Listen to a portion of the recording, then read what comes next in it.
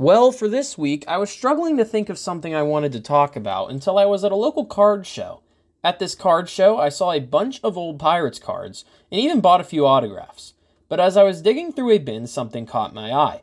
It was a Gregory Polanco card. Yes, Gregory Polanco. In my opinion, one of, if not the most infamous Pirates prospects in history. Not for anything good or anything bad. He was just what you could call the definition of getting a bunch of hype and, well, just being average and then proceeded to become below average. Polanco isn't even in the MLB anymore. He is currently playing in Japan. So how did he get there? Let's take a look at the rapid rise and rapid fall of Gregory Polanco.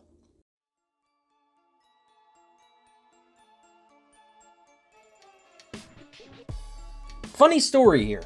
When Gregory Polanco was called up, I was so hyped for it that I actually attended the game in which he debuted against the Cubs in 2014. Polanco was called up due to Neil Walker being put on the newly named injured list, clearing a path for Polanco to make the major leagues. At the time, the Pirates already had two homegrown talents in Andrew McCutchen and Starling Marte manning the outfield, so Polanco was the piece the outfield was missing. Polanco going into the 2014 season was ranked the 10th best prospect in the Baseball America rankings and the 12th best on MLB.com's, so the hype was there. Polanco was even named by Bleacher Report as baseball's next five-tool phenom. At this point of my younger life, I thought he was going to be the Pirates version of Mike Trout with what the media was saying about him. Let's start with his numbers after his call-up in 2014. During the rest of the season after his MLB debut, Gregory Polanco was solid. He batted .235 with 7 home runs and 33 RBIs. Solid numbers for a rookie. He played 89 total games in the big leagues in 2014, and fans were able to see some positive things for the future, especially since this was during the Pirates' short playoff window from 2013 to 2015. Speaking about 2015, let's talk about it. In 2015, Polanco saw his first full year of MLB action. He played in 153 games and had 593 total at-bats in this season. He had a solid .256 with 9 home runs and 52 RBIs. During this season, Polanco did not really see much growth in his home run totals, his power being a selling point of his play style, so this personally worried me back then. Heck, I even remember when I was younger checking every day to see if he hit a home run or not in that day's game. What also worried me about Polanco was his speed. Being a 5-tool level prospect, he had a very fast sprint speed when he left the box. However, in this 2015 season, he had 27 stolen bases. That might seem solid, which it was, but that was the highest number he would ever reach for a season high in the bigs. Let me also add, 2015 was the year in which we saw his fielding start to struggle. Polanco's fielding play, which can be really remembered by one play, that being in which he slipped in the outfield, allowing the Cubs to win in extras. A play that still lives in Pirates fans' minds to this day.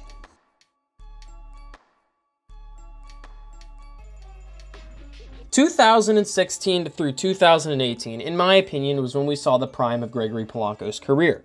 Let's start with what I think is his best career season in the MLB. In this year, 2016, Polanco hit a solid .258 with 22 home runs and 86 RBIs. The 86 RBIs would be his career MLB best, as he would never get above that total again. The only issue that Pirates fans began to notice in this season were his strikeout numbers, which would become an issue during his career. In 2016, he struck out a total of 119 times. In 2017, Polanco hit for an average of .251. He also saw his power numbers dip a lot, going down to 11 home runs and 33 RBIs. Polanco did see an injury in this season, which would also become a problem in his career. And now 2018. Probably what I would say was the final year of Gregory Polanco's prime, in my honest opinion. In this season, Polanco hit .254 with 23 home runs and 81 RBIs. So he saw a very similar season to the year he had in 2016. This was very important for Polanco as he was coming off a shortened season in 2017. This was also important from the perspectives of Pirates fans. From my point of view, I saw that Polanco was capable of bouncing back from a ruined 2017 season. So many thought it was all up from here. This is where I think we were sadly wrong. I guess you could say when we hit 2019, we start to see the decline in Polanco. In 2019, we saw Polanco begin the season on the injured list. He would come back later in the season during May to return to regular season playing time. 2 games in 2019, he hit .242 with 6 home runs and 17 RBIs. In these 42 games, he had 166 at-bats and struck out 49 times, so the strikeout issue started to return here. You might ask, why only 42 games? Well, the Pirates put him back on the injured list due to shoulder discomfort. During his rehab stint in the minor leagues, he ultimately was shut down for the rest of the season. So 2019, you could say, was the start of this downfall. And speaking of shortened seasons, this brought us to the infamous year of 2020. And well, we all know what 2020 was like. The entire MLB was put at a halt, so this allowed players coming off of injury to prepare even more. I even recall seeing clips of Polanco training in the offseason, saying to myself and telling my friends, yep, Polanco looks huge. He is about to go crazy. And then the 2020 season began. Polanco played in 50 of the 60 games in the shortened season and hit, well, what you could say was a career worse. 153. He hit 7 home runs and 22 RBIs during the COVID season. Polanco's strikeout issue became even worse as well. He had more strikeouts than games played in 2020. He had a total of 65 strikeouts in 50 games. This was not a number Pirates fans wanted to see, especially since this season was coming off a year where Polanco saw his season cut short due to an injury. This season definitely was the worst of Gregory Polanco's career, which ended up leading us to his final season in the MLB, 2021. 2021 would be the last year Pirates fans would see Polanco wear the black and gold.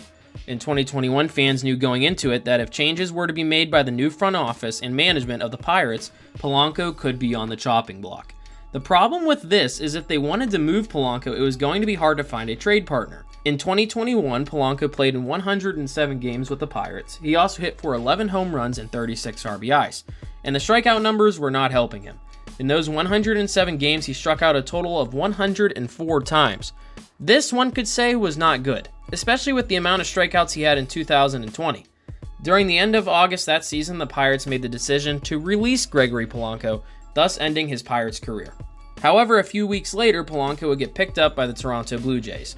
Polanco stayed in AAA with the Buffalo Bisons during this time, and with the Bisons, he hit .374 with 9 home runs and 24 RBIs. He did this in 24 games with the Bisons. However, Polanco was never called up by the Blue Jays, thus ending his MLB career for now. In his entire MLB career, Polanco hit .241 with 96 home runs and 362 RBIs. Let me just say, though, that this is not the end of Gregory Polanco's career. He has seemed to find a great resurgence in Japan as of late.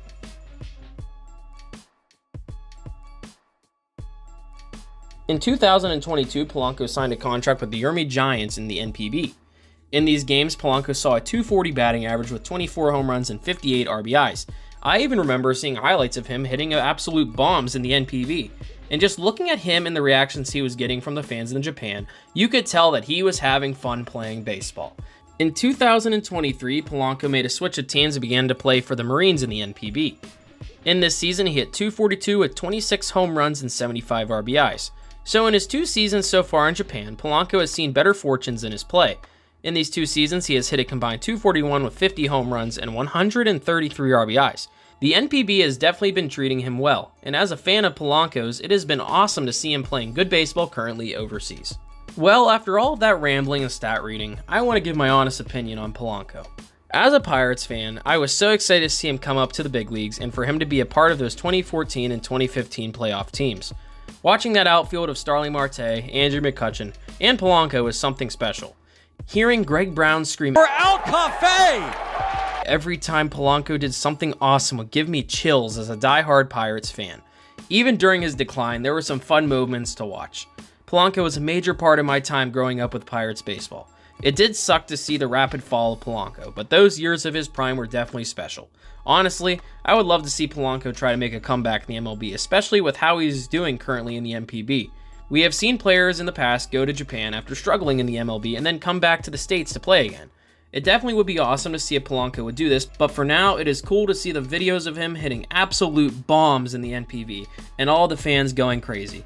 As always, thank you for watching this video and make sure to leave a like and subscribe for more content.